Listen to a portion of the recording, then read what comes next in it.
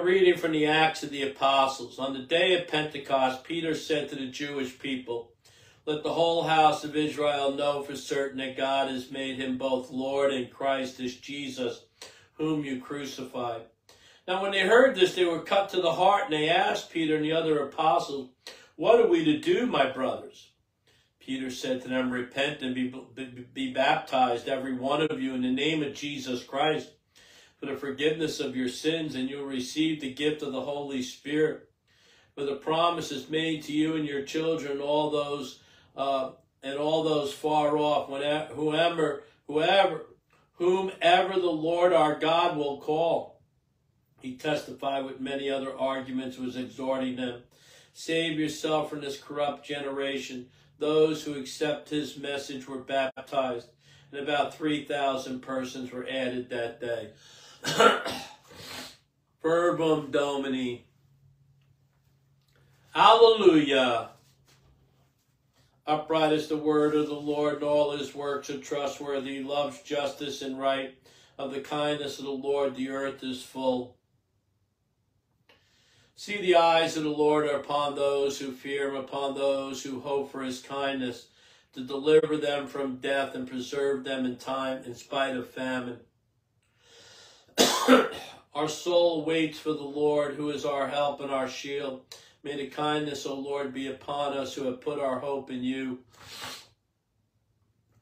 Alleluia, alleluia, alleluia.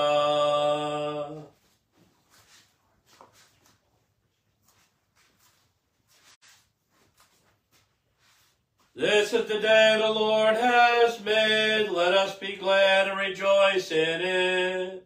Alleluia, alleluia, alleluia. Dominos vobiscum lectio sancte evangelii secundum Johannem.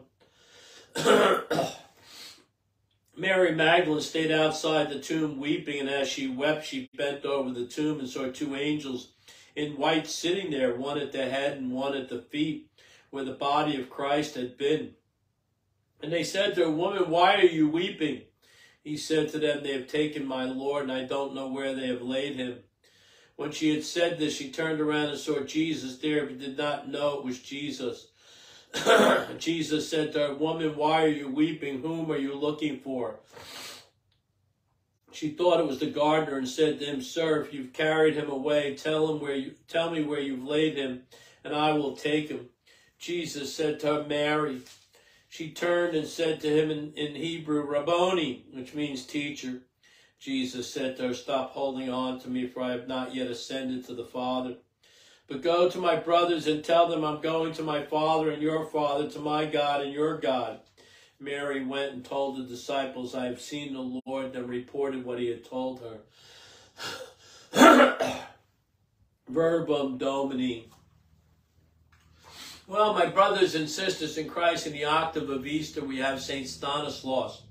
And it was a reminder for me this morning, my spiritual director of 40-plus years, who passed away a few years ago, Father Stanley Costrazzo, that I don't pray significantly or sufficiently enough for him and all the souls in purgatory. So just a reminder as we celebrate this Easter octave, to always be mindful of all the souls in purgatory, especially those that have no one to pray for them.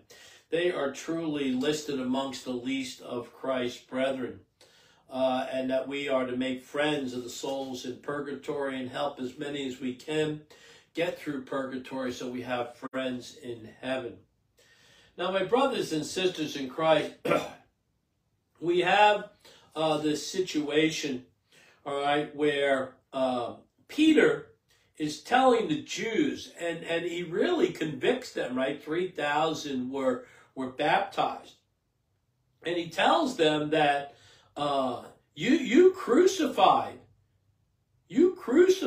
the man that God made both Lord and Christ. You crucified him. And they were convicted by this. Being confronted with the truth convinces many, many, many people. Everybody? No, because many people have hardened hearts, right? Hardened hearts and dark minds. And so they are not immediately. But we need to plant that seed. We need to plant the seed of truth, the light of truth into people and kind of let it fester around in there, right? But he says, repent and be baptized, every one of you. So first repent, then be baptized in the name of Jesus Christ for the forgiveness of your sins, and you'll receive the Holy Spirit. So repent, be baptized in the name of Jesus, and you will have forgiveness of your sins, and you'll receive the Holy Spirit. All right? And so, my brothers and sisters in Christ, this is important. We are baptized in the name of Jesus. But we're actually baptized in the name of the Father, the Son, the Holy Spirit. Amen. I might have told you the story. It was just mere days before I was ordained to the priesthood. And I met a man who rejected his baptism in the name of the Father, the Son, the Holy Spirit, and was rebaptized in the name of Jesus Christ. And when I confronted him about that, right, his face got all gnarly and everything. It was satanic. It was just absolutely amazing. And he started spewing all kinds of profanities. It was quite the scene, an incident, and it was the same night, that day, my spiritual director said that the Satan, the evil one, would attack me. And so I thought that was very interesting. And again, it was right around this time of the year because I don't know what day Pentecost falls on this year, but I was ordained the Saturday before Pentecost and celebrated my first Mass on Pentecost, which was May 14th that year. I was ordained May 15th. I celebrated my first Mass.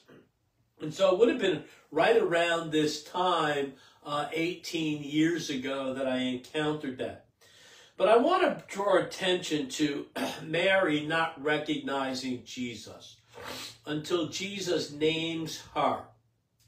And then she recognizes Jesus, right? Jesus.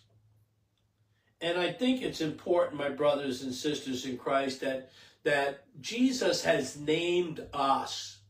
And we should name Jesus. Too often I hear people say, well, God is good to me. I thank God for everything. And I asked them, who is God for you? Oh, he's my creator. He's my savior. I didn't ask what God is for you. Who is God for you? Jesus is God. The Holy Spirit is God. Our Father in heaven is God. Our God is Father, Son, and Holy Spirit. Jesus is God. Our Savior is God. Our Creator is God. And we should acknowledge God in that way, Father, Son, and Holy Spirit. That's why I think the sign of the cross is so important. I think that's why these incidences in Scripture, the transfiguration, the baptism of Jesus, right, where we have the Trinity manifest, is so important. Fathers, Jesus, and the Holy Spirit. Jesus is God.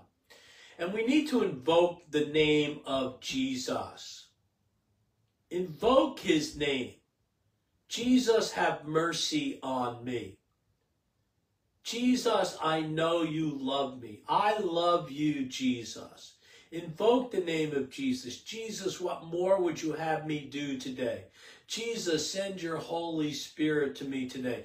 Jesus, reveal your Father to me today. Jesus, Jesus, Jesus. In the name of Jesus, every knee shall bend. Let us invoke the name of Jesus. We are baptized in Jesus. We have come to our faith through the grace of our Lord and Savior, Jesus Christ. Let us name him. Let us invoke him in all things. Again, whether we want to go up to the Father, whether we want to receive the Holy Spirit, Jesus, reveal your Father to us. Jesus, send your Holy Spirit to us. Jesus, I trust in you. Jesus, I trust in you. Jesus, I trust in you. All right, so let us be mindful of the souls in purgatory, and also, again, the 4 Red Rose rescuers that are the four Red Rose rescuers that are imprisoned. Let us pray for them, and my brothers and sisters in Christ, always for the souls in purgatory. Jesus, I trust in you. Jesus, I trust in you. Jesus, I trust in you.